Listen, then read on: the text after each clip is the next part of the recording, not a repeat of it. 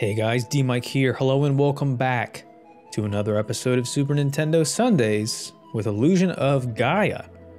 Last time we escaped Edward's prison. We're able to make our way to the magical Itori village with Lily's help.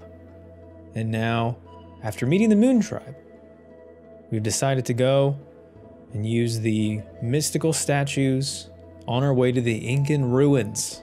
If you like mystical statues, Incan Ruins, magical villages, and escaping prisons, consider liking this video, commenting, and subscribing. So, there we go, on our way. Hopefully you're enjoying this game. We're going to be doing part of, some of, a dungeon today.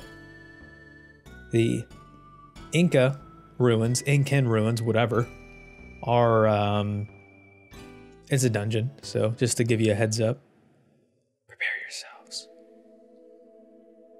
Just in case you were wondering, this is the entrance to the ruins. Thank you, game. So Lily's going to tell us all about some lore that the Incan legend is that the tribe from long ago wanted to leave their native land and find a new world, so they packed up all their goodies, built a secret ship, filled it with artifacts, but there's no record of that ship departing in any way. Is the ship real? Is it a myth? It's real. Then, yeah, I guess it's our job to find out. Now, one of the things that I think is kind of neat is the set design of these little areas before you go into dungeons. Pretty good. The scenery kind of reminds me of when I traveled to the Yucatan Peninsula in Mexico. Saw some Mayan ruins. Pretty reminiscent of that. This kind of makes me think of Olmec from Legends of the Hidden Temple. I'm not sure what civilization that's from, but there's just so many different rich cultures from those eras, all in kind of similar areas. I think Mesoamerican culture in general is really fascinating to me, and getting to see those ruins is really great. So if you ever get a chance, check out places like that in Mexico or maybe Central America, Belize. There's quite a few of those ruins that are still really well intact and super well preserved. So go check it out and see what you think. All right, let's go ahead and get started. But wait, Kara has been tailing us the entire time. Who would have guessed? And that, of course, makes Lily very peeved. Lily and Kara button heads. Two queens just going at it. So Lola tipped Kara off about where we were going, and she does not want to get left behind. She would feel bad just gorging herself while Will is in the dungeon putting in some hard work. So she and Lily are just going to camp out for a little bit. Now, this is a weird cryptic piece of information in the game that's actually a mechanic, sort of this upcoming dungeon. You're going to be putting statues on tops of these giant stone heads. And this is supposed to be like a hint, I guess, but it's not a great one. It makes sense, sort of. You'll see. Okay. Now we can go ahead and start the dungeon unabated by these whiners. Okay. So we're at a part of the Lorai Cliff where there is no wind. However, as we move forward, we'll be able to experience that. You're going to be putting the statues on those stone heads, just to give you a heads up. Okay. So for the dungeon proper, this is what I would call the first real dungeon of the game. And unfortunately, like many of the other dungeons that we're going to encounter throughout this playthrough, it's not very puzzle heavy. This game doesn't really do that. It's more action oriented. This is the Oracle of Seasons to your Oracle of Ages that you might find in the sequel to this game, which it's more of a spiritual successor than anything. Maybe we'll play that someday. I've actually never played that one, so it would be a bit of a trial and error. But anyway, back to Illusion of Gaia specifically. Yeah, this dungeon is very samey, as a lot of the dungeons in this game are. We're using a lot of similar enemies and assets. Now you have to remember, this was, you know, 90s era Super Nintendo. And on top of that, this was Quintet, who was a smaller studio at the time. You know, we're not talking like Enix or Square. So, you know, for what it's worth, I'm not going to harp on this game for being samey. I know that it can be kind of boring to watch, also because we don't really have a lot of powers. I feel bad because in a past life, on a different Let's Play channel, I would go back sometimes and like watch my content, and for like a fighting game or, like an action RPG, like a Dragon Ball Z type of game, I would just go back and I'm thinking to myself, like, I never used any of the powers. I would just punch, punch, punch, punch, kick, kick, kick, kick, laser beam, that's about it. But, that's partially because I didn't really understand that the value of a Let's Play isn't just playing the game, it's showing it off as well, going beyond just the means of physically recording content and putting it up on the internet. Obviously the commentary is a big part of a Let's Play, otherwise you're just doing a video walkthrough, I guess. But in my old age, in my elderly wisdom now, I've learned that it's kind of more fun to experiment and maybe try to play the game a different way. Now that's a little tough to do because I don't really have a ton of muscle memory with this game. I've never actually beaten it, so we'll see. But anyway, as you can see, Will's hair starting to blow a little bit. Getting closer to that wind. We're gonna break that wind. But first, treasure. The diamond-shaped block. Go us. Okay. Now, said diamond-shaped block is gonna fit in a diamond-shaped hole. Surprise! Kind of reminds me of playing Oracle of Seasons, another reference to that game already in today's episode, where you would collect the various pieces, and then it would unlock the final area of the game. That's not what we're going to be dealing with today, obviously, but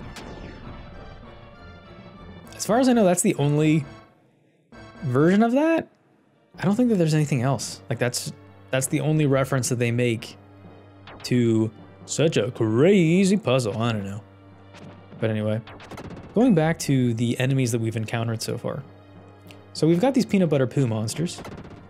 We've got the four-face blow dart shooters and the green caterpies from before.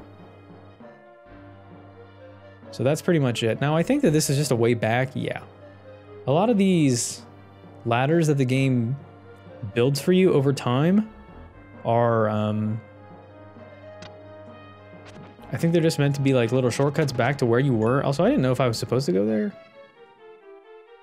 A lot of the time I really don't know what I'm doing. Definitely trial and error. Emphasis on the error. I guess you could jump down there that way, or take this slow route if you don't want to break Will's ankles. There's 0% chance he did not shatter both of his legs jumping down there. No magical flute's gonna stop that. Okay, so I'm gonna pile of bones here. See what they're up to. An explorer who sought the Incan gold ship. In the skeleton's hand is a charm. And the paper that comes with it says, "Father, please come back." Oh. When you find the gold ship, buy a crook. Sabus. Well, unfortunately, Father did not make it. No crook for him. Okay, so we've got a stone pushing puzzle, but it appears that we cannot push these any further because we're on the wrong side. Fear not, viewers. Using your Psycho Dash. I don't know why it's called that. It doesn't really feel like we're dashing at all. What a cool power where you literally hold a button and you wait. And then you run into stuff. Oh man, don't you love that? Super cool. That's literally it. But your reward is a herb. For all of you Brits out there. What color is the orb? It is my favorite. So that's all that we can do in this area. We're gonna need to actually scale this ladder. I think we need this one. I honestly don't know where I'm going. I feel like this is the way that I went before. We'll figure it out eventually. A lot of this air, I like that. That's probably a spot that's going to be important in the not too distant future, huh? That one's got its mouth open like, ah. Yeah, there's going to be a lot of backtracking in this one, I think. And there's going to be a lot of me misremembering where I'm trying to go. That's probably also going to happen. Is this a spot? Okay, here we go. This is new. Usually these little, four corner boys will line up and they'll shoot cardinal directions or the intermediate directions. If you know what I'm saying. I believe that's what those are called. I could be wrong. It's been a hot minute since I took social studies, but it was one of my favorite subjects as a little kid. I feel like it's something that a lot of people don't take seriously. And you know, I'm not going to say that history repeats itself, because that's obviously not true. But being able to pay attention to trends and things that occur in our world, it's important. If you don't think that's important, well, you can get out. Okay. So we're going to continue on. Oh, okay. Kind of makes me think of those little, like, Capri Sun goo monsters from when I was a kid. I guess they weren't monsters, they were children that, upon drinking copious amounts of high fructose corn syrup, could somehow turn into a puddle of silver goo. And we also have to fight these swirly girly heads. Use our flute to grab the orb. I remember when I would play this game and I would accidentally have some of the gems get clipped into the walls of the ceiling, and man, I would panic. I'd be like, no, what am I gonna do? You can just twirl your flute and they'll come to you. It's kind of how a lot of things in life work. Go in public, start twirling your flute, and things are gonna definitely come to you. You might wind up on a list. Who knows? So unfortunately, there is one of those crazy swirly head monsters that we can't actually reach. Will's flute can only go so far, viewers. All right, another pile of bones. If I can move that gold statue, I can pass. That's a little bit of a hint, sort of. I mean, I guess it's a hint. I mean, if you just, you know, spend 5 seconds exploring this area, you'd figure it out. It's a little bit of an upcoming gimmick. It's referring to this. So we've got 4 gold statues. We've got 4 gold place markers. Oops, I already ruined it. Well, so much for me paying attention. You can kill those guys, and eventually we will be fighting them en masse. However, that is not what we're trying to do here. So you're gonna want to stay just kind of out of range, and then using your powers, slowly drag them onto the platforms. Okay. So obviously, we're gonna need to put them back where they belong. I don't know if you only have to do this with 3 of them. I mean, I guess I can find out right here. But yeah, just don't get too close. Don't engage them. Don't touch them. Looks like I'm at the zoo. Yeah, and I guess you only technically have to do that with 3. So there you go. I think that door stays open permanently, if I'm not mistaken. And I think that this ladder leads you back up to where we were. I think. Yeah. Okay. So far, so good. Yeah, this dungeon, I'd say it's like 90% linear. A little bit of backtracking you'll have to do from time to time. But the door is permanently opened. Nice and wide. And we have another pile of bones, an Incan gold ship explorer. He lost his life in a trap. Excuse you? We might be having to step on these tiles. Can't always avoid them, can we? Doesn't appear to be that way. Now what's annoying is these little 4-corner shooters, they have the ability to have their little spear things clip to the wall, which is unfair, to say the least, garbage. So you just got to move out of the way. Sometimes their shots don't actually hurt you. I don't exactly know what the hitbox is for this sprite, but whatever. Anyway, if you're running low on health, gonna record. That's saving, obviously. Continue the journey. If you hit no, then you'll get locked into the game just essentially putting you into like a sleep mode where you'll just keep talking over and over again. It's kind of annoying. So don't do that. Anyway, now we are Frieden. Going into the dark space though. I believe this is required.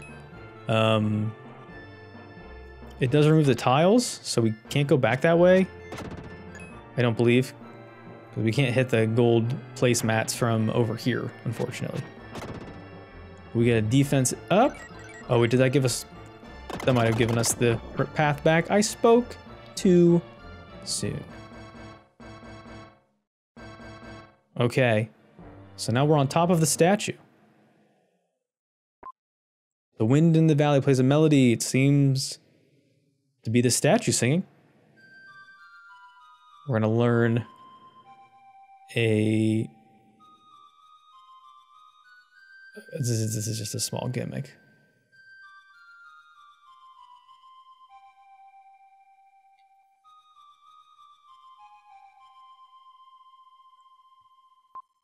Okay, so there you go. That's the melody of the wind. It's required to progress somehow. I don't know why I said it like that. Somehow. But yes. So you gotta learn that, I guess. I think it actually comes up in your items. Yeah, it's the green music note. So now we have 2 melodies. This is not Earthbound. We will not be listening to 8 of them.